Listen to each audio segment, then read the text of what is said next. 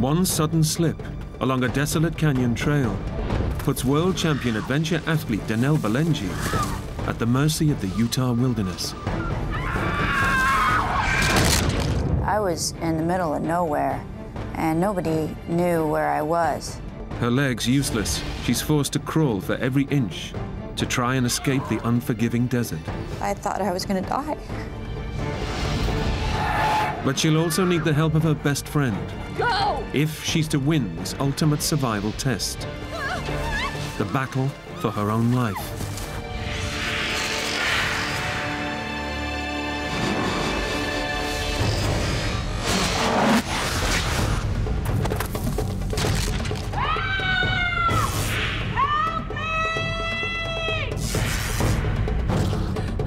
Go find me help. My last chance.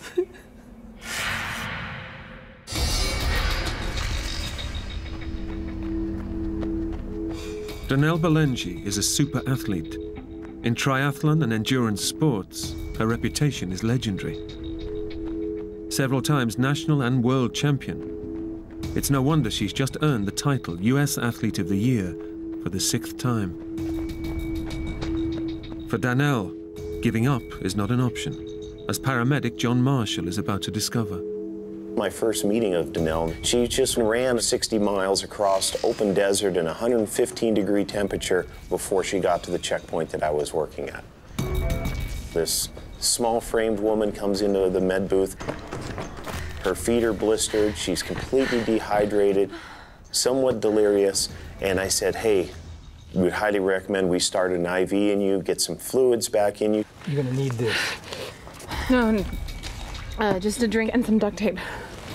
This kind of sets the mode for my involvement with Danelle. I learned that this girl, right from the get-go, was as hard as nails. This was a true athlete to the fullest extent.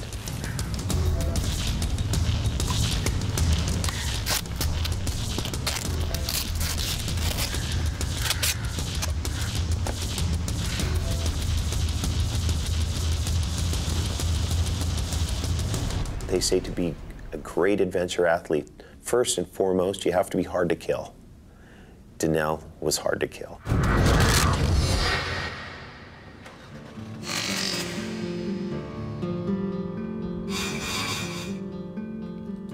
It was December 13th, 2006, and I was at my house in Moab. The winter season was approaching, and I was wanting to get in shape for the snowshoe racing season and also to compete in some winter triathlons. Oh, hey, Taz. Give me a minute, okay? Just give me a minute. So I was to head out on about a 2 or 2.5 hour run, and I kind of had one of my favorite loops in mind. I hadn't done this loop in a while. Okay, all right. Okay. I get the message. All right, let's go.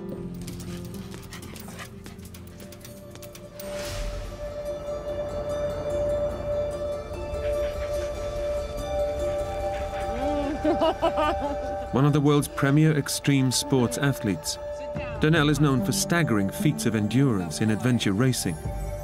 Single and living alone, her constant companion is her dog, Taz. I got Taz from a puppy rescue. I remember going to the shelter and there were several puppies there. This one puppy sort of stood out. Hi. Because he was energetic and he liked to run around and he was hyper and he had this real playful attitude about him that I liked. I sort of connected with that. Look at this one. Oh, you're cute. Oh. And I remember some other lady went up to Taz and was holding him. And I looked at this lady and that's my dog. He wasn't my dog just yet, you know, but I just knew that he was the one. And then so I kind of kept an eye on this lady while she was playing with Taz. And as soon as she set him down, I snatched him up and said, I want this one. There was something that drew me to Taz, that I knew that he was the one for me. I need you to help me.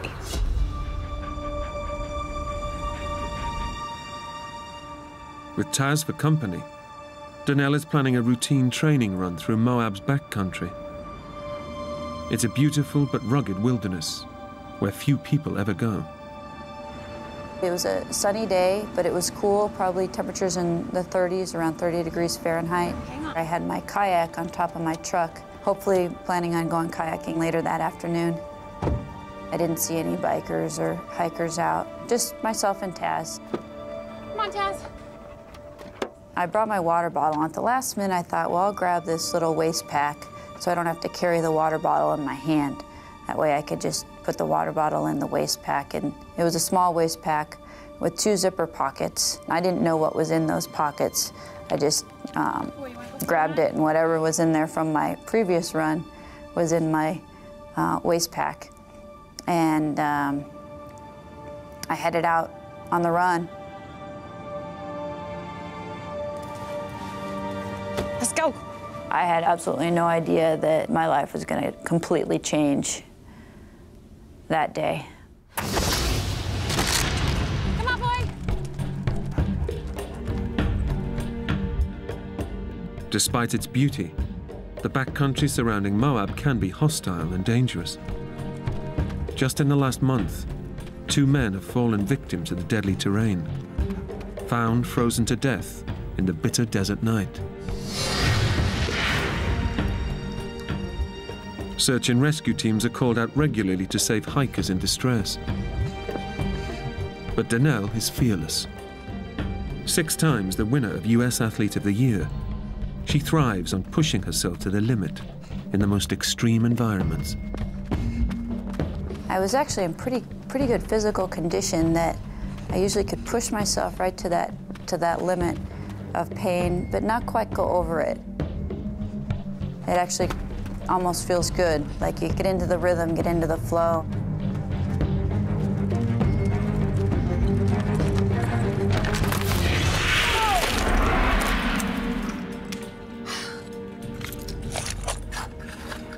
Watch out for that. Danelle's training route is not marked on any map. And with every step, she's heading further into uncharted territory. All of a sudden, the next thing I know, Taz was ahead of me, and my foot slipped out from under me.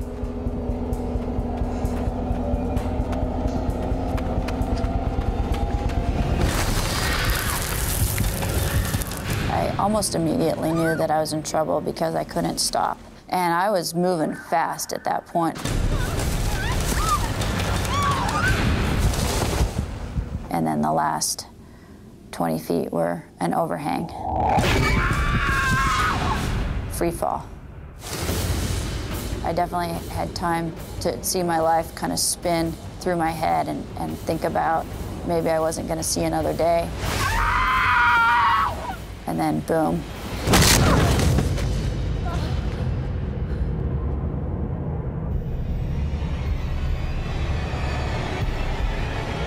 Oh my God, I'm still alive.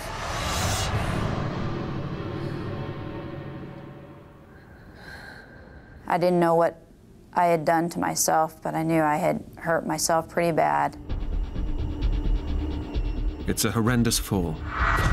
The impact has shattered Danelle's pelvis into pieces, leaving her skeleton severed in 2. There's nothing but soft tissue connecting her legs to the rest of her body. Super athlete Danelle goes into survival mode. Somehow my brain didn't allow itself to think too deeply about what had happened. Despite her terrible injuries, Danelle's endurance training kicks in, and she's determined to keep moving. So what I did was I took my right hand and put it on my right leg, and my left hand and put it on my left leg, and I could feel my legs. And so I knew that I wasn't paralyzed. And my next reaction was, I gotta get out of this canyon. I gotta get back to my truck, and I gotta get home, or I gotta get to the hospital. Incredibly, despite her shattered pelvis, the endurance athlete tries to stand up and run out of the canyon.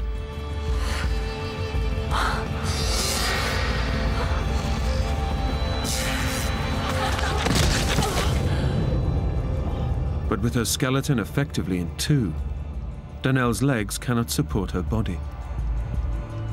Unable to walk or run, she's facing her worst nightmare. Her legs useless, she's alone on a ledge, separated from her dog, Taz.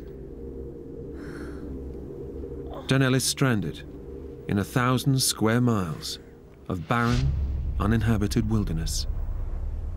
I knew that I needed to get out of that canyon. The temperatures were cold, and it was the middle of winter.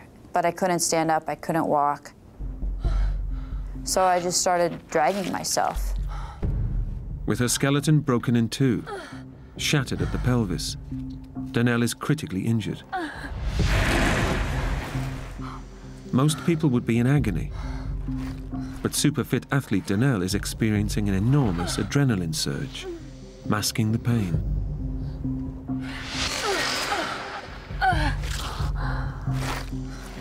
But the problem for Danelle now is which direction to go. She's no idea if there's a safe way down from the ledge.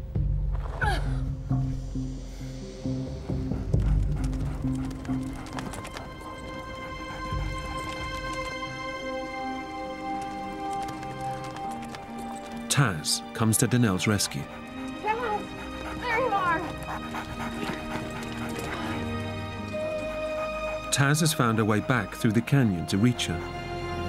She is no longer alone, but Taz's appearance brings more than comfort. Since he had gotten to where I landed, I knew that there was a route out. So I used him as my guide and kind of dragged myself where he went, along the shelf and then back down to the bottom of the canyon.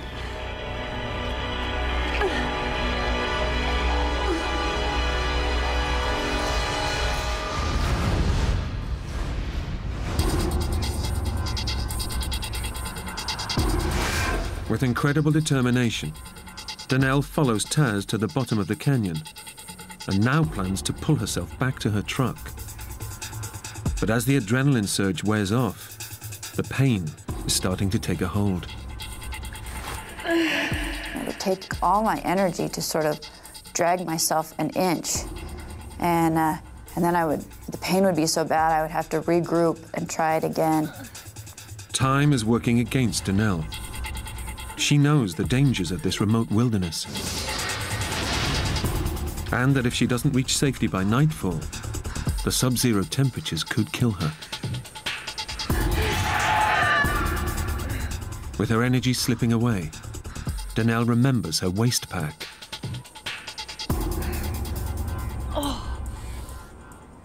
I didn't know what was in that waist pack because I didn't check before I left. And in one of them was a little gel pack, sugar pack, that endurance athletes often bring with them to help provide energy for running. Eating the gel provides Danelle with a much-needed boost, as well as a moment to reflect on the colossal task she's taking on. But her progress is excruciatingly slow. At one point, I looked back at my tracks and I could just see where I dragged myself through this canyon. It took me probably 2.5 hours just to get to the bottom, dragging myself inch by inch. The canyon that took me maybe 2 or 3 minutes to walk up. The only comfort Danelle has is her dog's constant companionship. Taz was with me this whole time. I think he probably realized that I was injured.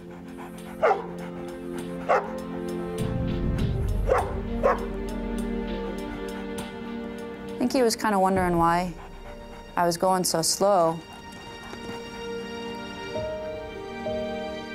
As the winter sun sets, the temperature is dropping below freezing. Daylight is fading fast, and with it, any chances of getting out of the canyon before nightfall.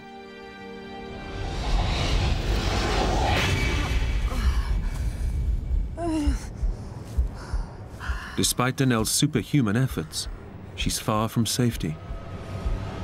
Too tired to go on, she stops for the night.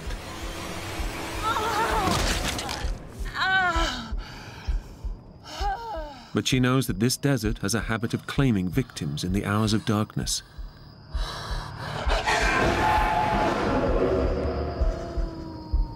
It was comforting having Taz there. And I also knew that if there was to be, say, a coyote or something that was to come into the canyon, that he would bark and scare any wild animals away.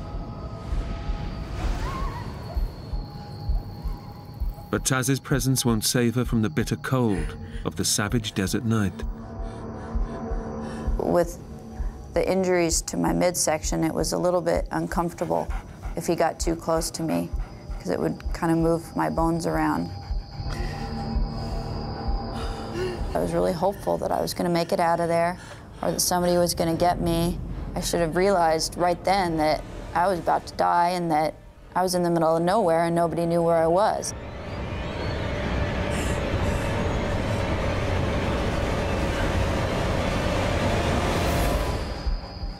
With hours to go before dawn, the temperature is already well below freezing, and it's still falling. It was bone-chilling. You know, it'd be like laying in a freezer. My feet were frozen and they got frostbite. Exposure to the cold is causing Danelle's body to shut off the blood supply to her extremities to protect her vital inner organs. Frostbite could claim her fingers and toes, but it's only the first stage in the onset of hypothermia. I know that once you start to get too cold, then the brain will shut down, which is a symptom of hypothermia. With winter temperatures plunging into the 20s in the Moab Desert, Danelle draws on her athletic training to help her survive the night.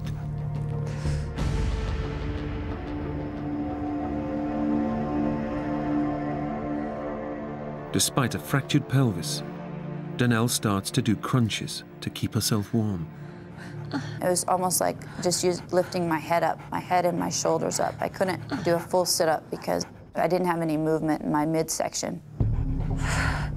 It takes a superhuman effort that's almost too much for her.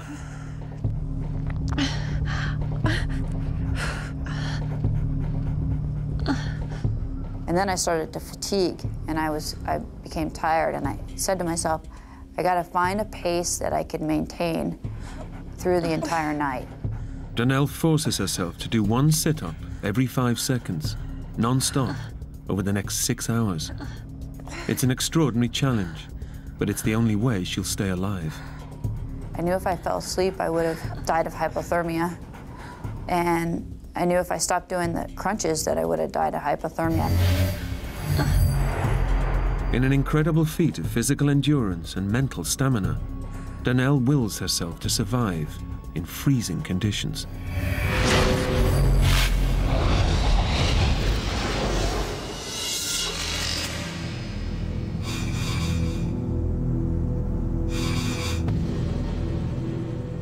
When most people would probably have given up, Danelle has made it through the night by doing sit-ups. In the morning, she has no time to rest. She intends to crawl her way 2 miles back to her truck.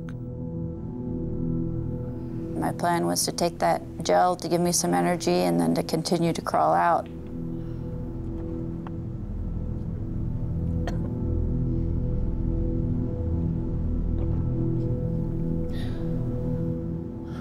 I thought that it would be no problem for me to continue dragging myself.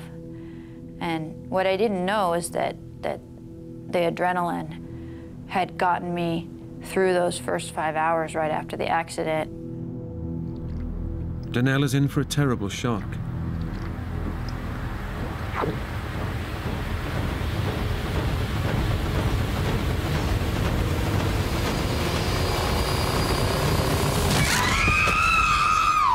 The adrenaline that protected her has completely worn off. Now, if she's to survive, she must face her ordeal with no defense against the pain flooding throughout her body. When I tried to move, it was just throughout my whole body, just this excruciating pain. And on top of the physical pain was the mental pain of being stuck there. I would have rather had 20 people around me hitting me with the hammer. That would have been better than what I was going through.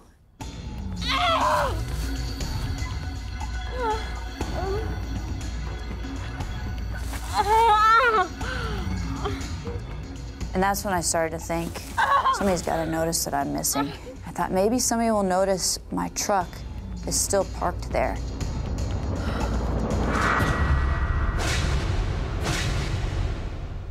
But as she lives alone, no one is looking for Danelle. No one knows she's missing.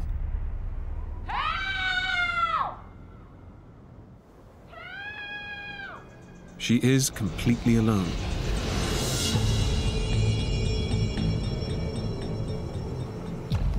It's nearly 24 hours since her devastating fall, and Danelle is facing a new danger: dehydration.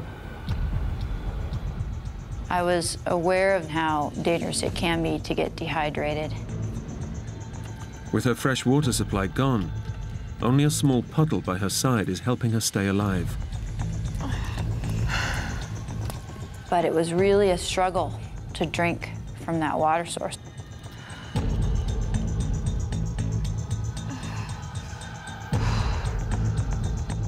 It was hard to get the water into my water bottle and into me. There was a lot of silt in it.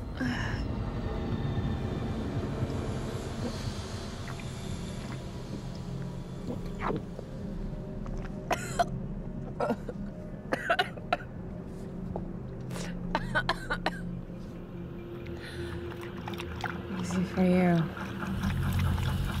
But while water can help keep her alive, it also carries a risk. I didn't want to drink too much because if I peed on myself, then the risk of hypothermia would have been worse because it was so cold out there. Urinating would wet her clothing. In the bitter cold, it would freeze, speeding up the onset of hypothermia. Only Danelle's willpower has prevented it from already happening.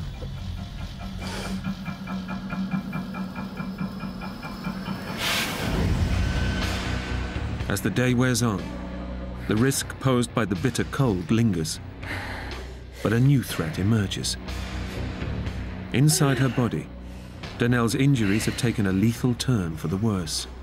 I started to feel this inflammation in my midsection, and it was kind of soft and squishy.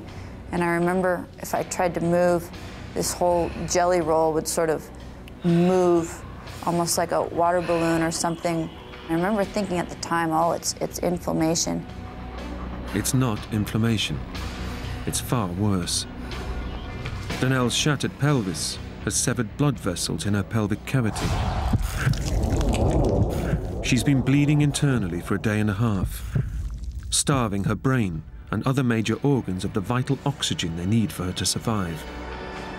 Danelle is bleeding to death.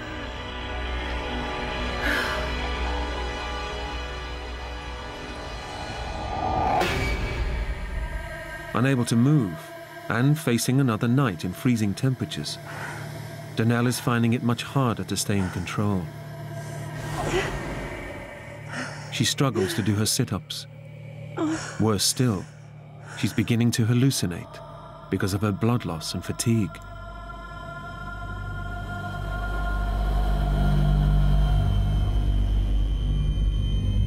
I remember looking up to the stars, and instead of them being these vivid stars where I could see the Milky Way, all I could see was these stripes in the sky.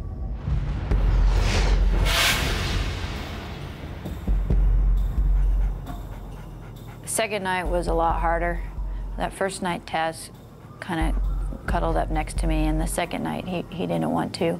He would come and check on me, but he didn't cuddle up next to me. He just kind of looked at me like, you know, what are you doing laying there? But I don't think he knew what to do either.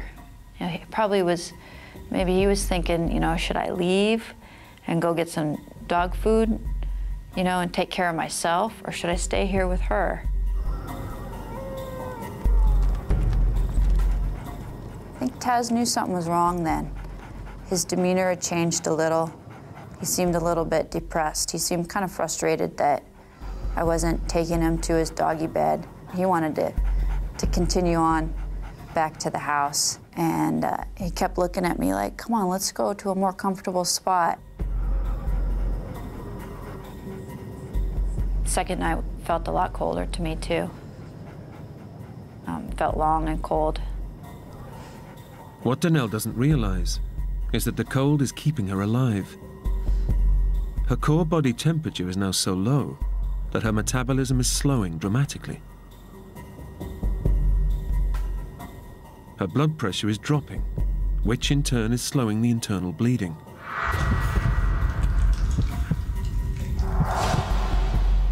The cold is delaying the worst, but Danelle is already living on borrowed time.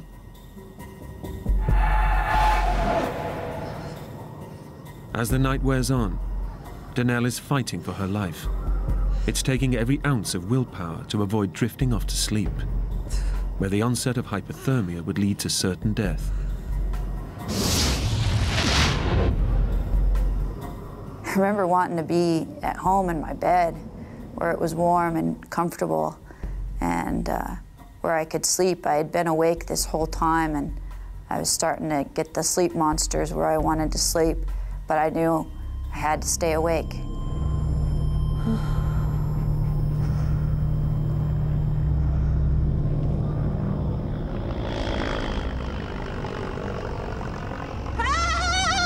And I still kept hoping somebody would notice that I was missing. The reality of the situation was that I was in the middle of nowhere, and nobody knew where I was.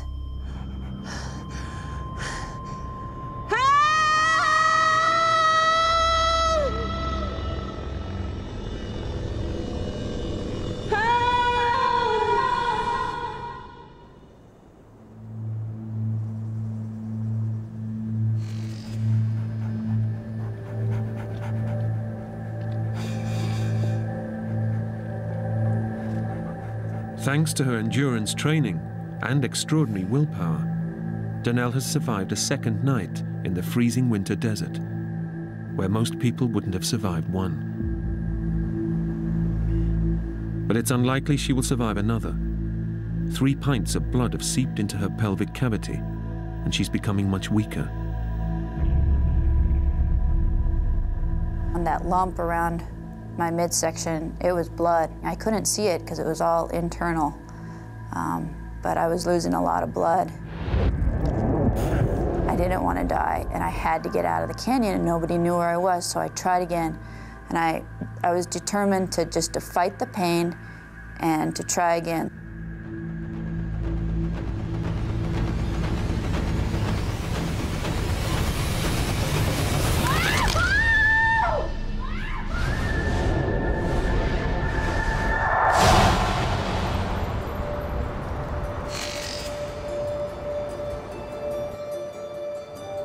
Two days after she set out on her run, several phone calls from Danelle's family and friends have finally alerted the police to her disappearance. Morning, Frank. What do you got there? I got a possible missing persons call yesterday. I went out to the house this morning to check it out. Lights are on, laptops on, truck's gone. No signs of activity for a couple days at least. I know her. Danelle Ballinger, the marathon runner. She trains up around Amasa. As a matter of fact, I'm heading up that way right now. I'll take a look around. Let me know if you find anything. I will.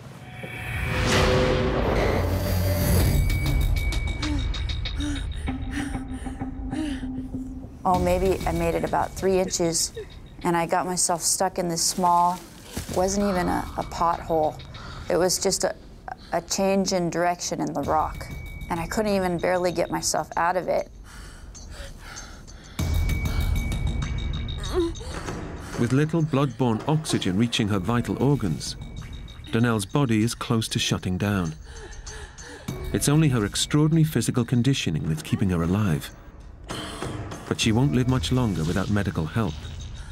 And she knows it. I was hyperventilating, I could barely breathe. And I also starting to lose my vision.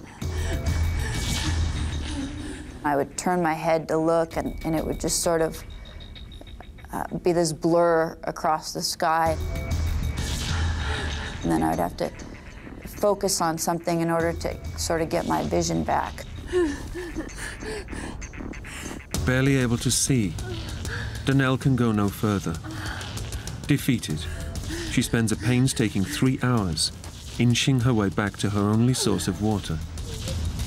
50 hours after her dramatic fall, the adventure athlete's hopes of getting out of the canyon alive now seem futile.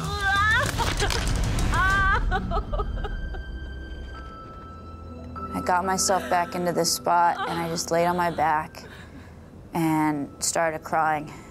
And I started to lose hope.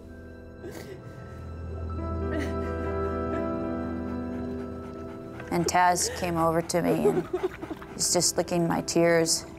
And I was so sad that I wasn't gonna I didn't know what was gonna happen to Taz. There was not gonna be anybody to take care of him. I was gonna miss not being able to play with Taz, miss being able to run with him and do the things I love to do. And that's when, still can't talk about it.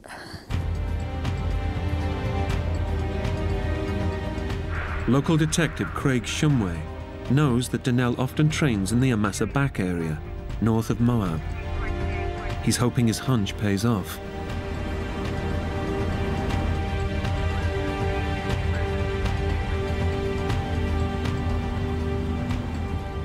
Bingo.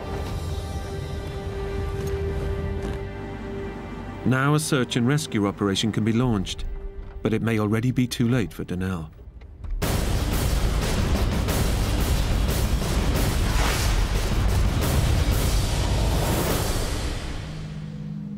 Within an hour of the discovery of Danelle's truck, the Grand County, Utah search and rescue team mobilizes. Danelle's been missing over 2 days, and they know any hopes of finding her alive are fading fast. Okay, we've got a missing persons, potential injury in the Amasa Back area. John Marshall is in charge of the search team out in the field. Our organization is set up that individual officers take turns being the officer in charge on any particular day. That day just happened to be my day. Female, brunette, about 5'4", 120 pounds, name Danelle Ballingy. Balenji? You know her? And instantly, in my mind, the story completely changed. We're not looking for a lost tourist, somebody who just wandered off the trail. We're looking for somebody that's got more backcountry experience than your average John Doe on the street. And if this person's been missing in the backcountry for 2.5 days, they're not just lost. This person's in some serious trouble.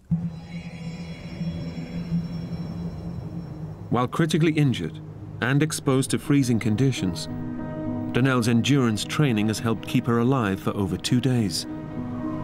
But the physical ordeal is wearing her down mentally. I was pretty close to dying at that point, and I had lost hope that anybody would find me. Now, after 51 hours, her intense willpower is breaking down. Despite increasing risk of hypothermia, she can no longer stop herself from urinating. With night bringing colder temperatures, Danelle knows that without a miracle, she'll likely freeze to death by morning. The extreme athlete has finally given in. That's when I started to think about my life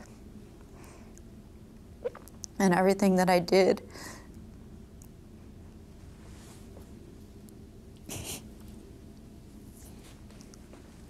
I started to think about my life and everything that I did and everything that I still wanted to do. And I thought about my family and my friends and how much they meant to me.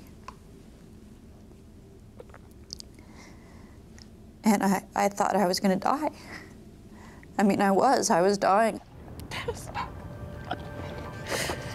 Tess. Tess. I need you to help me. Taz was there with me, and he was all I had at that point. And I said to him, I said, Taz, I'm hurt, I need help. Can you go get help? Taz, I need you to help me. Go get me help. Tess, go find some help for me, please. Go. This is my last chance, Tess.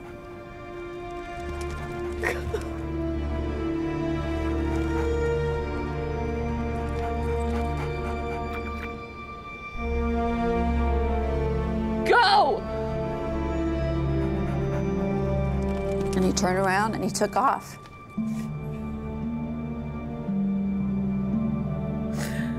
Taz is her only hope. But Donnell knows that by sending him away, she may now face death alone.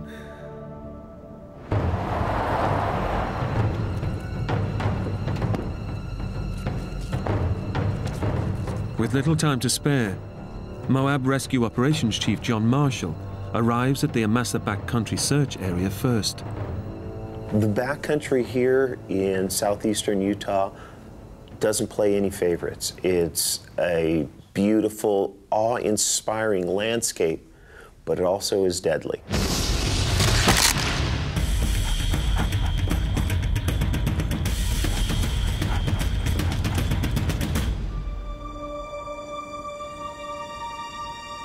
There's a dog down there. You see him? Yeah, I got him.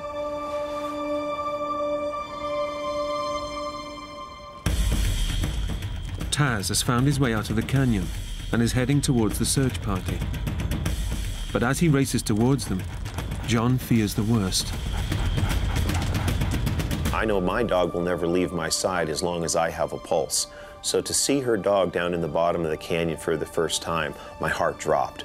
It says, oh, this can't be a good sign. The dog has left its master. As the rest of the search party arrives, Taz reaches the top of the canyon. But he doesn't stop, and his behavior is bewildering, particularly to experienced tracker Bego Gerhardt. This bedraggled dog came running down the Jeep road and right through us. The odd thing was he didn't really want anything to do with us. Like he didn't walk up to the first person and go, feed me. John Marshall knows that Taz could hold the key to finding Donnell. But standard procedure dictates that he cannot delay the rescue operation any further. Bego, you take the Massaback Trail and the ATV. Bego Gerhardt is under no illusions about the enormity of the task facing them. It's usually you're going to look for somebody that's just out after dark, or they broke their ankle and you pretty much know where they are. But this was a full-on search, had no idea within, say, 20 square miles, which is huge in this country with all the canyons and cliffs. 20 square miles can take a long time to cover. It's time they simply don't have. As evening approaches, temperatures are already dropping. But Bego Gerhardt can't rush, for fear of missing a clue that may lead him to Donnell.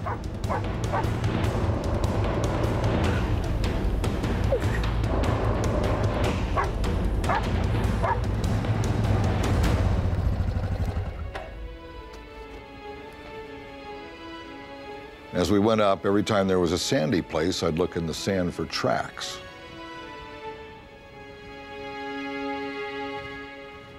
And pretty soon I thought I found some tracks that could be 2 days old, and there were dog tracks along with the shoe prints.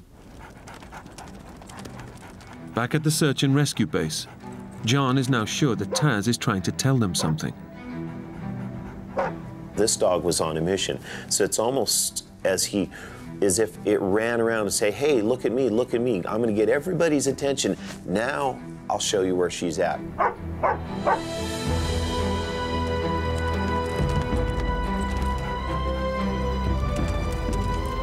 Where is he going? All of a sudden, down in the bottom of the canyon, the dog reappears and headed back up the Amasaback Trail. So I get on the radio and I radio over to the vehicles heading up the trail.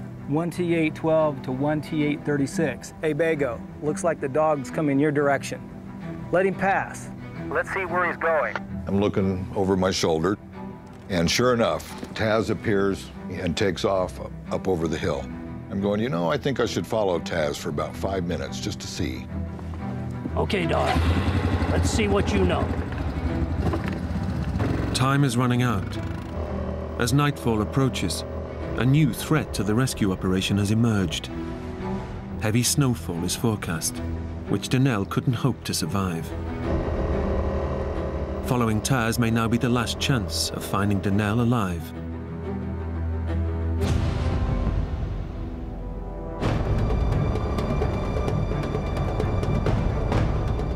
Experienced mountain trekker Bego Gerhardt knows that Donnell's dog could be her only real hope of survival. I know to pay attention to dogs because they know stuff. So when he ran up over the hillside, I had a very strong feeling of I better follow him for a few minutes. As Taz leads Bego deeper into the canyon, the going becomes more treacherous. Bego must slow the ATV and risk losing the dog's trail.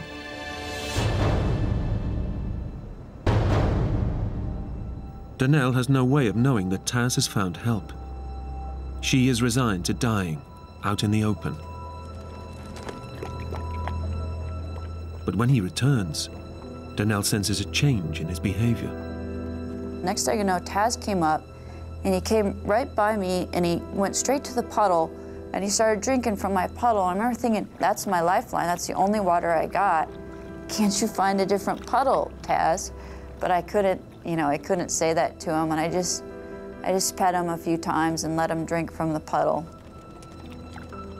And his demeanor had changed a little bit. He had seemed to get a little bit of energy back. And then he licked my face again, and he was kind of wagging his tail a little bit, and it was sad for me to see him see this happy little dog that I was never gonna be with. At the same time, I heard this other sound. Help!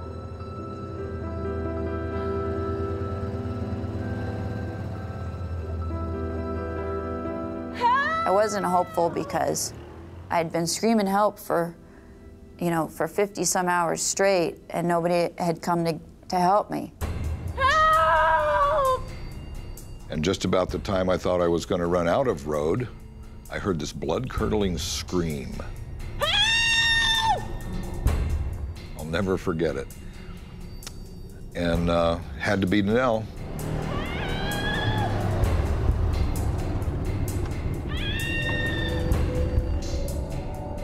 I can't move! The sound got closer, and the engine cut out, and I start begging, desperate begging for help, explaining that I'm hurt, telling this person, you cannot leave, I need help, I need help.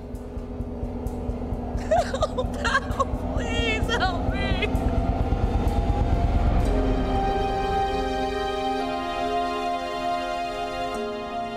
It was the best moment of my life, because I knew right then that I was going to get a second chance. I knew I was going to make it. And it was quite emotional, because not very often do you go on a rescue where somebody's life is really quite on the edge. The look on her face was one of relief, and then the tears came. Next thing he said to me was, you got one good dog. And I just started crying. I just laid there and started crying. I don't think any human could have survived another night in those temperatures. Taz's extraordinary bond with Donnell has saved her life. Taz certainly did make the difference in shaving hours or perhaps even days off of finding Donnell. And in this rescue, she didn't have hours or days to spare. She was on the brink as it was.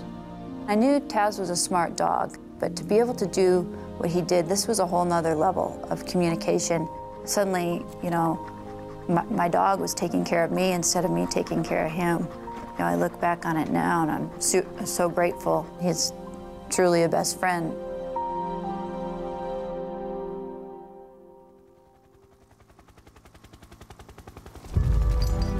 Donnell is airlifted to hospital and undergoes emergency surgery to repair the severed vessels that have pumped 3 pints of blood into her pelvic cavity.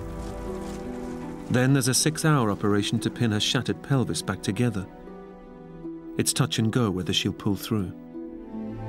When we get the reports back to her medical condition, and all the doctors were saying, she really shouldn't be alive with the massive amounts of blood loss that she had, the hypothermia, the frostbite, everything combined. She should have been dead days ago. But here it is 2.5 days later, and she's smiling. But there's another shock waiting for Donnell when she gets to see her feet for the first time in 3 days. Laying there in the hospital bed, and they had taken my shoes off, and I finally got a glimpse of my feet, and they were black from frostbite. Every single one of my toes and then part of my foot was black. You know, with frostbite, you just have to give it time, and eventually over the next 24 hours, slowly but surely, the color started to come back in my toes, my feet, and so I knew I was gonna be able to, my feet were gonna be okay. The prognosis for Donnell's fractured pelvis was not so reassuring.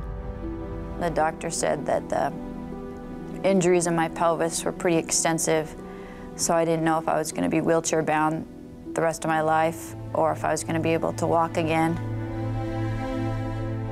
Her life has been saved, but her body may be shattered beyond repair. Doctors fear she may never walk again. Against all the odds, the extraordinary determination that kept her alive in the canyon has now put her back on her feet again. After 6 hours in surgery and months of rehab, Donnell is up and running. I'm still able to do what I love to do. It's taken several months of recovery and rehab, but I'm back out running again, running the trails. Taz and I go out almost every day. And Taz has a new playmate.